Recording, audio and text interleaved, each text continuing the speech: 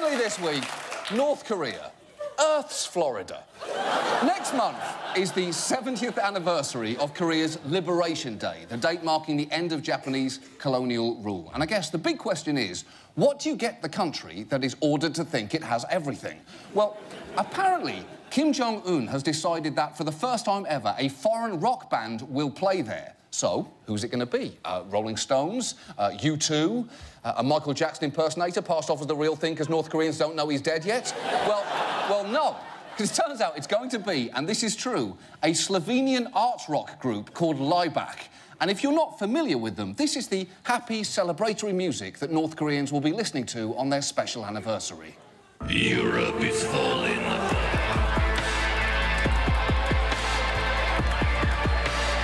Europe is falling apart.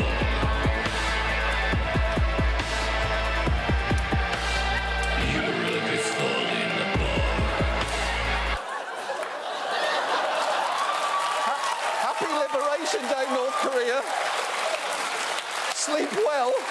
Now, look, Laibach might seem like an odd choice, but you can understand what totalitarian dictator Kim Jong-un might see in them when you watch their video, Dance with Laibach.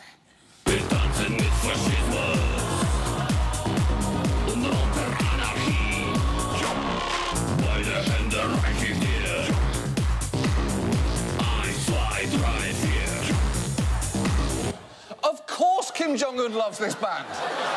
That video is basically his answer to where do you see yourself in 5 years? Oh, I don't know. Probably leading a skeleton army into battle, if all goes well.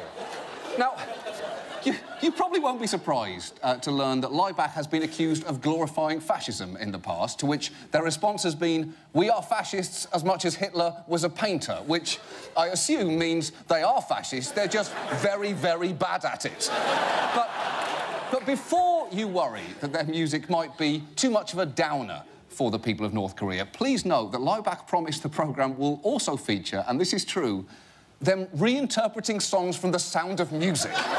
Which, yes, sounds a little weird, but actually wouldn't be the first time they've brought that fun Laibach touch to other people's music. I give you their absolutely inexplicable cover of Sympathy for the Devil.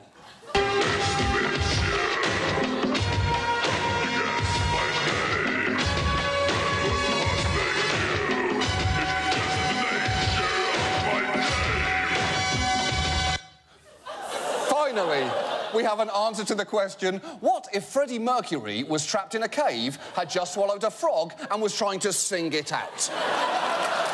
I've got to say, North Korea seems like a terrifying place to visit, but if it is really true that that guy is going to be singing The Sound of Music, I kind of want to go there. I need to hear him bark about whiskers on kittens. And now, this. And now...